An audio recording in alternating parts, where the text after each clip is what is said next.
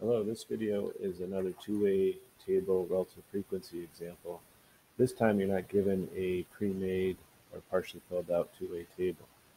So when we read this question, we're talking about there's 150 children at a summer camp that signed up for swimming and then also canoeing. So when I set up my two-way table, I'm going to put down on the top here people who went swimming versus the people that did not go swimming.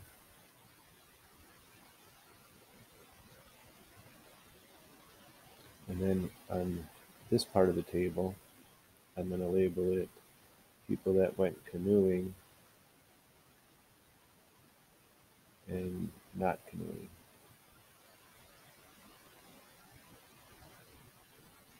So then if you look at this two-way table, I'm going to start filling out some things I know. So we know from the first part of the problem that we have a total of 150 campers. And then it says of those campers, 71 signed up for swimming. So here's swimming. So the total number of campers that went swimming were 71. And it says there were 62 students that signed up for canoeing. So here's the canoeing total. And 28 of them also signed up for swimming. So we're going to put 28 here because they signed up for swimming and canoeing. And then from these four spots, I can fill out the rest of my two-way table. So I have to ask myself, okay, 28 plus what is 62? That would have to be 34. If I add 28 plus 43, I'm going to get 71 total swimmers.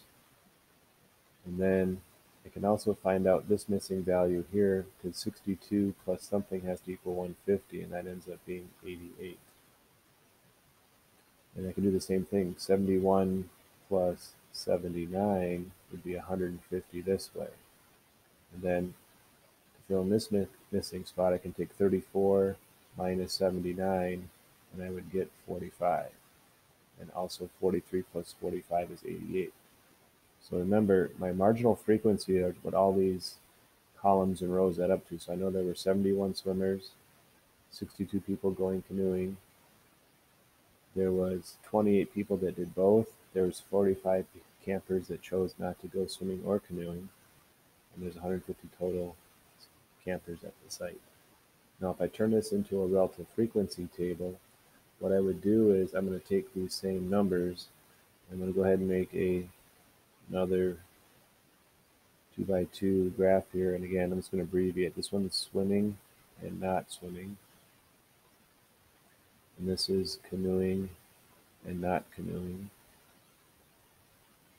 And remember, to do a relative frequency, what you do is you take this number, which is 28, and divide it by 71. And when I do that, I'm going to round that. It's going to be about 39.4%. Do the same thing. If I take 43 divided by 71, I'm going to get 60.6%. When you do this, it should add up to 100%. I'm going to do the same thing for this one. I'm going to go 34 divided by 79, which is 43%. And then I'm going to do the same thing, 45 divided by 79, which would give me 57%. Now, in our last lesson, we talked about association for two-way tables. And when you look at the numbers, these are really close to each other. So this is a really weak association. If they were further apart, then there'd be a stronger association, meaning there's some kind of bigger connection. But right now, between canoeing and swimming, there isn't that much of a discrepancy between the two.